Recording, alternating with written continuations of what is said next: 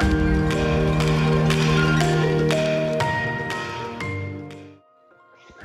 everyone, welcome to the video.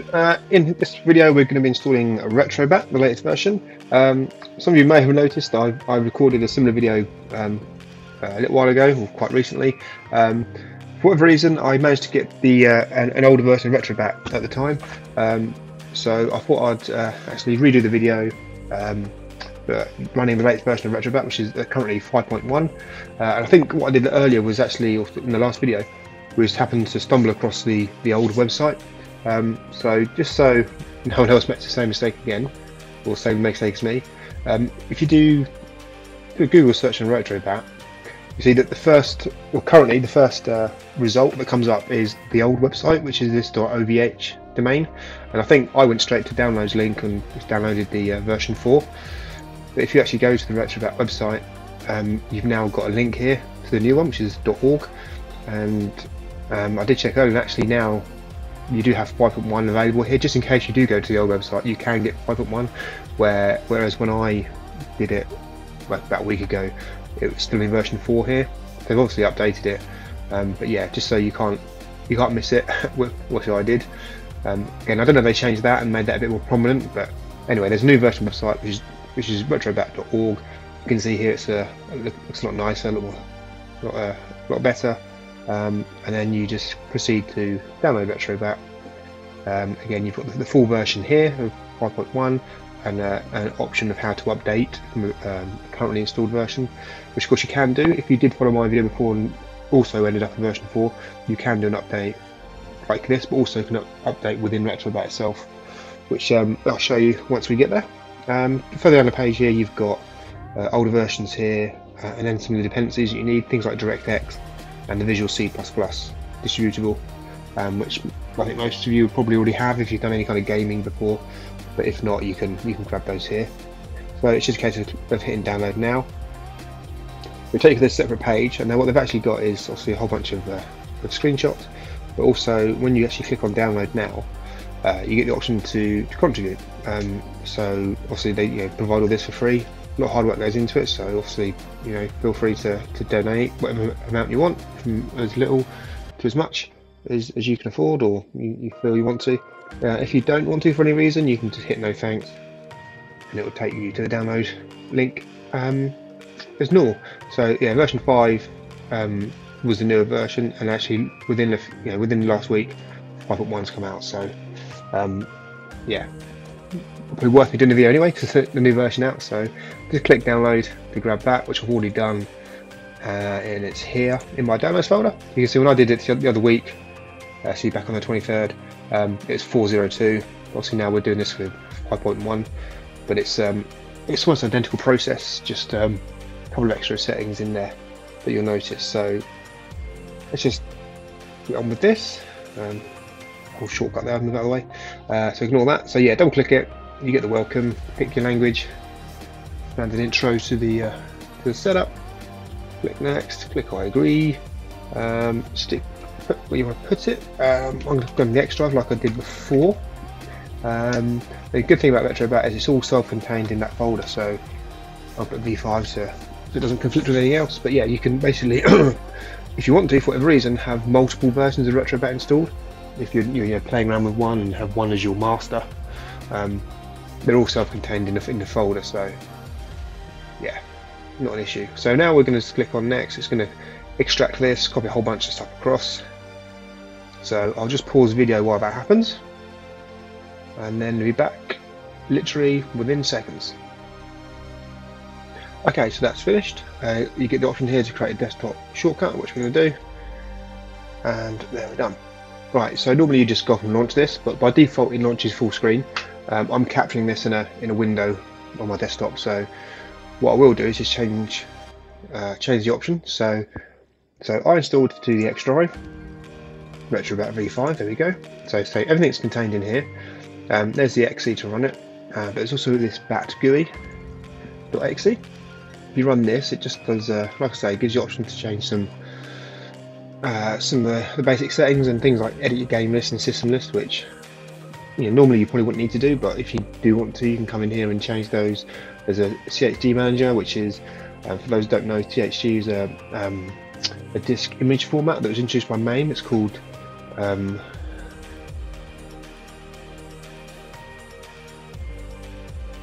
it stands for compressed hunk of data. So basically you can take an ISO image that you'd get disk-based images traditionally in, and it will actually compress them and save you a lot of disk space. I found that converting a collection of ISOs to THD would save typically about 50% disk space, which can add up to quite a lot once you've got a big collection. So I'd recommend looking at that, and like I say, they've got an option to run it through here. If not, you do it.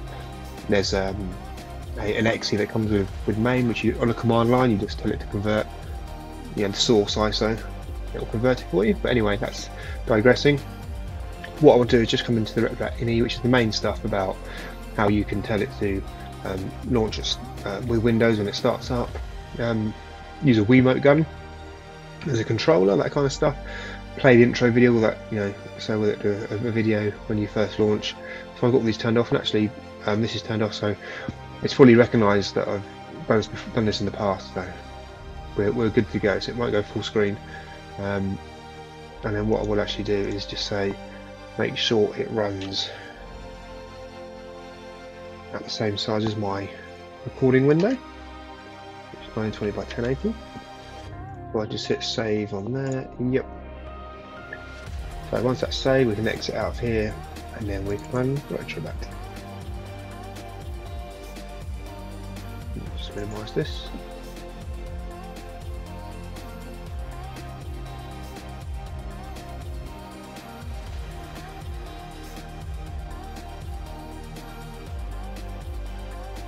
So just drag that down a bit more so you can see it better.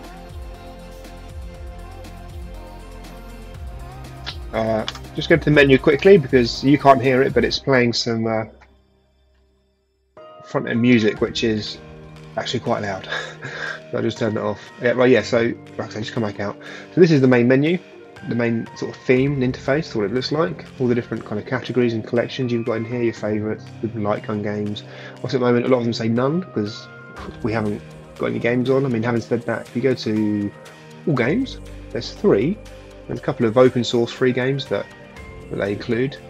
Also they can do that, that's fine to get you going, but we want to add our own. So yeah, so this is the main interface. What I'll do now is just quickly add some Mega Drive games, or Genesis if you're in North America. So under the RetroBat folder we've got this ROMs folder, and this is where by default where I expect to find all its ROMs. Also you can change this if you want to, but I recommend leaving it as it is. So we've got the Mega Drive folder, empty at the moment, but what I'll do is I do have a collection of Mega Drive games I've got here, roughly 100, because I've mentioned before, I think on some other videos, but I've basically put together like a best of collection for a whole bunch of systems, and it's pretty much either the top 100 or top 50 highest rating or best games for that system.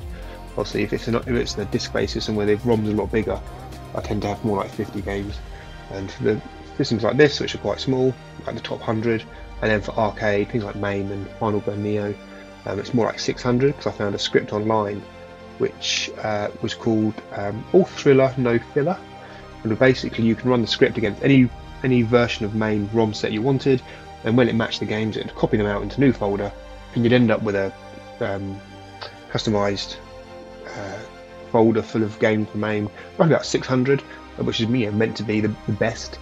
And from what I've seen, it pretty much is. It's got all my favourites in it. I didn't have to add any more in. It's got all the classics in there. So yeah, so that's what I've done. Just created that list because I've got I've got thousands of ROMs and ROM sets and that kind of stuff. But you don't want to really be adding the whole lot into your front end. You can obviously, some people do, but I just find then you've got tens of thousands of games and finding your way through them just it's a pain, and you're never going to find. It's hard to find the ones that you want, or a lot of those games might be naff, might be rubbish, and you never play them, or some might even work properly. So yeah, I'd highly recommend getting a best of collection. So anyway, digressing now. So just copied those. We're going to go back to our RetroBat install folder, go to ROMs, find the Mega Drive folder. Like I say, in North America it was released as Genesis, and some front ends refer to it as Genesis, but it's basically the same thing. It's just in North America it's called Genesis, in the rest of the world it's called Mega Drive. but effectively the same console. So with those in, 101. Now they're copied in, we simply go back to RetroBat, and we can either just close and restart it, and it will scan the new games at startup, or we can go into the menu, go to game settings, and say update game list, and say yes, and that's it. Oh, it was just the left, but if I scroll right through, there we go, Mega Drive, 101 games, and there they all are. So obviously that's added, you can now just collect one and play it, and away you go. But we want to add some artwork as well. But also, just to mention before I do play it, there is obviously we've added games. The only other thing you do need to add before you get it going is, if you look in the install folder, there's a BIOS folder, and in here this is where you put a whole bunch of BIOS files to play different systems. Because I mean, Mega Drive doesn't need a BIOS file, but a lot of our systems do. Things like the PlayStation and Amiga, they need a copy of the system software, system firmware from the console to be able to actually start up and work properly. Not all of them do, but some do. I've got a link in the description of where to get the BIOS pack from. Once you've got it, you basically just extract it, copy it into this BIOS folder, overwriting anything that's there, and then you're good to go. And you can check that if you go into the menu here. I believe it's in the right place. It's system settings. No, it's not. It is it game settings? Somewhere down here. Yeah, right at the bottom of the game settings, you've got BIOS check. So basically, you run this, it'll tell you any missing. Obviously, at the moment we've got a lot missing because we haven't put any ROMs in. But like I say, yeah, see, BIOS files for Ataris, all the stuff for Amiga, like I mentioned. And I think go down, you've got the PlayStation that I mentioned as well. Oh, it's not not all in alphabetical order. I thought it was in order, but yeah, somewhere down here you'll have, like I say, the PlayStation, a Dreamcast. Look, DC boot and DC flash are quite common. They're the BIOS files it needs, Sega CD. So you see a whole bunch you see it needs. Obviously Mega Drive isn't here because it doesn't need one, but PSX, there we go. So here's the various PlayStation ones that I mentioned, and obviously PS2 as well. But anyway, so yeah, you do need some BIOS files to play all those, and this is a hand utility to check, make sure you've got no missing. So as I mentioned, we've added all the games now, but there's no artwork. So what I'll do is I'll go to Scraper, and Scrape From is basically the scraping service we're going to use. ScreenScraper is a default, and I would recommend that. It works really well. It covers all systems, and it's got, gives a high rate of accuracy and matching against the games. And a couple of other here you can try, but I tend to just use ScreenScraper because it works so well. So we go to settings, and here's where you can tell it which type of artwork to go against what type of image. So the boxes, you've got an option of 2D box or 3D box. I tend to go 2D because I find not every single game's got a 3D box, so you get a better match on 2D. And the logo, you can have either the wheel logo, the transparent logo for the game, or the marquee image for the game. So there's some other bits about things like ratings. So when you browse the list of games, you'll see kind of a rating at 5 that other people have rated it. That's quite handy. Video snap is just like 20-30 seconds of in-game gameplay with a video snap, they call it, which is handy when you're scrolling through your list to actually remind yourself what the game looks like. Also, just bear in mind that they're a couple of meg each, at least, and the bigger your collection, the bigger the artwork's going to be. You just take a bit more storage, so just be aware of that. There's other things like fan art, which is kind of like background artwork for each game. The bezels is kind of like the border artwork, but we'll come on to that later. And some other bits and pieces like the manual. Oh, sorry, didn't mean to do that. Things like the manual, so a copy of the game, and if it was a type of game that came with a map, some classic games come with a fold out map in the box. You can download a scanned copy of that if they have it. Pad to keys is if you've got a game that's kind of more keyboard driven, you can download some pre-configured settings to map gamepad buttons and actions to a keyboard setting, so that can be quite handy depending on what game it is. But I just keep pressing all buttons, sorry. Give it some back rather than select. Back into Scraper settings. So I'll take those off for now. don't think we need those for Mega Drive. So you just need to enter the password. So put that in there. Obviously I've hashed it out, so you can't see my password and details. Oh, if I keep pressing the wrong button, keep pressing back. By default on the keyboard I'm using here, it's kind of arrow keys and X and Z for select and back. Obviously you could use a gamepad, probably easier, but I keep getting the buttons the wrong way. So back into Scraper settings, leave all that on, add the keys off, type in the password, hit the right button this time, and then hit back. Right, now you've got some options when you scrape. You want to scrape all games, or do you want ones that are just missing any media, or ones that are missing all media?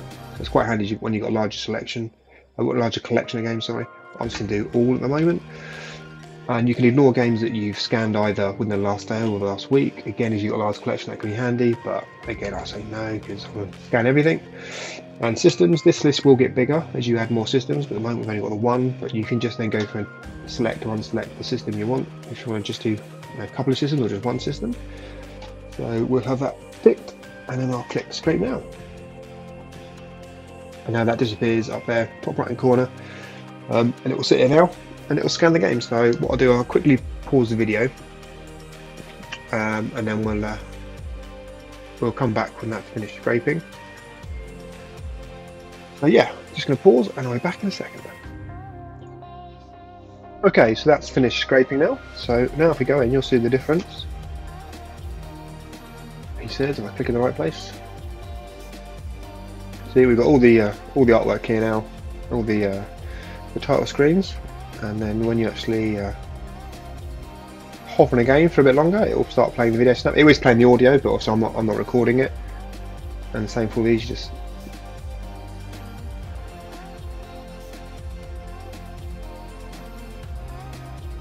so you can see it's matched.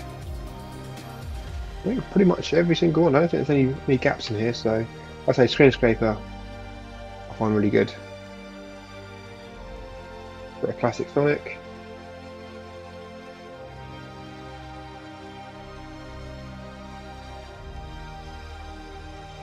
Oh, there's one. Ah, that's because that's a recent kind of like fan-made version, which probably doesn't. I guess it's a hack or a mod version. So, but you can also then add in the artwork manually if you want to for that. So yeah, so that's all looking really good. So that's all the artwork. So again, just to change the look and feel again, we've now got change the theme. So actually what I'll do before I forget is, when I mentioned before, obviously I've had to redo this because I downloaded the old version previously. So this is version 5.1 now, but if you are on an older version, if you haven't done this already, you go to system here and you go down. You know, that's the wrong one, it's updates and downloads, sorry. If you go in here, you've got the option to check for updates. You can either check against the latest stable release, or you can get the beta if you want to, and check out the latest beta version, which I guess in this case is 5.2. And just maybe check out some new features, new settings, and get some feedback to the developer. But for now, stick on stable, and then if you got this toggled on, it'll either check at startup or check at various intervals. So we hit start update. What's at the moment none available. If there was one, it'll give you the option to download, and then it'll download and then restart, and you're good to go. Other things in downloads to mention, there's content downloader, where you've got some other kind of shareware free type games you can download to get you going, and then some media stuff as well, some mega bezels. Mega bezels is obviously bezels in general, we'll come on to in a minute. Themes is in here as well. So okay, themes really change the look and feel. So what I'll do, I'll grab one quickly to have a look, but you can see that it tells you the size, so I'll get one that Epic Noir is quite cool. Quite basic though, it's only just under 30 meg, so we'll grab that one quickly. This so already had it. Yeah, so either update. If you did, I think I've actually installed it before. While I had the because I was looking while I had the video paused, and I did install it. So you got the option to either remove it or update it. If you hadn't, you'd get the option to install it. Just hit select, add it to the download list. You see the top right is now there. And then bezel project again. So as and when you add more systems, you'll have more options here. So basically, the bezel project is a project separate to RetroBat.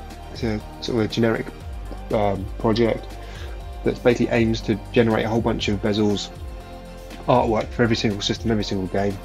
So yeah, you can basically go in there and enable that for your game. I think there's actually someone here. I think it's somewhere in here. No, wrong place again. Somewhere there's options to change the actual bezel and that kind of stuff, and it'll actually then give you a little screenshot of what. Oh, keep hitting back. Sorry, here we go. So game settings. You go down here and go to decorations. That's what they call the bezels. So here what I mean by the bezels. So normally modern day monitors are widescreen, 16:9. A lot of the old games are designed to run 4:3 aspect ratio, more sort of square. So if that happens, you end up with a black bar down either side of the screen. But what you can do with the bezel is replace that with some artwork. In this case, it's TV screen type artwork to make it look like it's playing on an old TV screen. There's some general artwork, like I say, and the bezel. What the bezel project does is basically put some sort of system theme or game theme graphics on either side. So if you're playing, I don't know, Mario Brothers, you'll have have the Mario Brother logo game logo on there, and also maybe the character Mario, picture of him, basically just making it look really nice. So that's what the bezels are. You can turn those on or off as you wish. While I'm in this game settings menu, actually, like I said, that theme just downloads. We'll apply a theme in a minute, but while we're in here, there's other things like shaders. Shaders basically apply an effect to the screen, to the video output. Things like trying to make it look like you're on an old CRT, the old cathode ray tube type TV. So you can have things like scan lines, because the old ones, old TV screens had like the scan lines across, and a lot of people think that the old games look a lot better with those scan lines there. And there's an argument that a lot of the old graphics were designed with the scan lines in mind, so that they basically take that into account. And you compare some screenshots that people provide often of a character, any game character shown on a modern HD screen, and then compared to a CRT, or with a shader applied. With the scan lines, it kind of just softens the graphics and makes them look a bit more, like they're supposed to look. So again, yeah, there's a whole bunch in here that apply different bits and pieces. Curvature is one that tries to make the screen appear as if it's curved, like an old CRT screen. But yeah, you can play with these and find one you like, or just leave them turned off. It's up to you. And yeah, and in here, so video mode, you can change things like, hit the back button again. So yeah, video mode, you can change things like the resolution that it runs at. Obviously, for a lower end system, if your system's struggling a bit, you could obviously lower this resolution. Aspect ratio, again, like I say, you can do 16:9 even, and the game will run on a modern screen. That will be pretty much full screen. So in that case, the bezels or decorations won't show up. But if you run 4:3, then they will. There's options here about about scaling the games and smoothing games out. So obviously older games might look a bit blocky in the original format, but you can use some processing power to smooth those out and make them look a bit nicer. Auto configure controller is turned on. That works pretty well. I'd probably leave that as it is. Yeah, and there's a whole bunch of different options here within RetroArch. RetroArch is the main kind of emulation system they use with its various cores, and you can go in here and play with all the different RetroArch settings without needing to go into RetroArch yourself, which is quite handy. Yeah, a whole bunch of other stuff in here which I'll leave for now. And that's the BARS check, isn't it, that I mentioned already. Right, so that theme is downloaded. So now if we go into here and go to user interface, keep pressing the wrong button. In here and press X. Right, so now the theme's there. But before we had Carbon, which is the standard, we've now got the Epic Noir. So we just load this, hit back, and you see now it's completely changed the look and feel. Like I said, this is one of the smaller ones. but like I say, it just changes the look and feel. And this stuff introduces like a list down the side, which should behave the same way. Yeah, you hover on a game and it starts playing the video after a couple of seconds. There's other themes where they show the game logo on the left hand side. But yeah, basically have a look through. There's a whole bunch of different themes that change the look and feel. But for now, I'll just go back to the standard. So there we go. So that's pretty much it. That's adding a game, scraping the artwork for it, and it's kind of away you go. Everything else should work. The other thing to mention is that obviously things like RetroArch is all included, so things like Mega Drive should work straight off the bat. But other systems will need to, like when it uses a standalone emulator, it will actually download it as needed, which is quite handy. So if you go into the RetroBat folder here, sorry, the RetroBat settings menu, this basically lists all the different emulators that it uses. So there's things like Dolphin, you know, for GameCube and Wii, DuckStation for PlayStation, MAME, some newer versions of MAME, PS2, PSP. Good example is PS3. So what you normally do is go into this settings menu if you need to tweak or change any settings for the standalone emulators, or indeed RetroArch itself. But in this case, so if we select on it, because we've not used it before, and not adding new PS3 games. Oh, sorry, I did add this one actually. Damn it! It would prompt you to install it. So let's just close that out and pick one that I haven't done. That's the trouble. I was just testing it while I had the video pause and all that. So say Xena then. Okay, for the 360. Hit select on this one, and now fingers crossed. Yeah. So you don't have it installed. You install it now. Just say yes. It goes off, downloads the latest version for you. So you don't have to know where to get it from. You don't have to download it manually or install it. And that's it done. And then just launches the emulator off the screen here. So that's the basic emulator launched.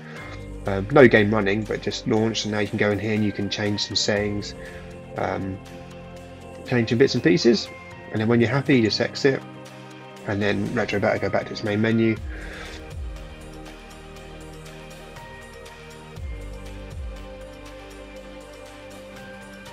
Yeah, so yeah, you don't have it. Install now. Yeah.